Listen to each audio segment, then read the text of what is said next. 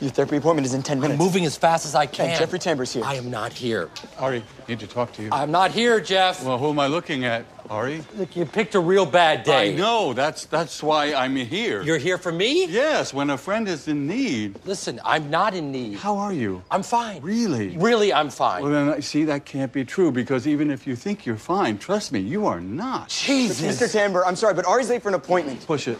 I can't. What? Well, what do you mean? Who are you meeting with? No one. None of your business. What? Hey, this is me. You can tell me. Jesus.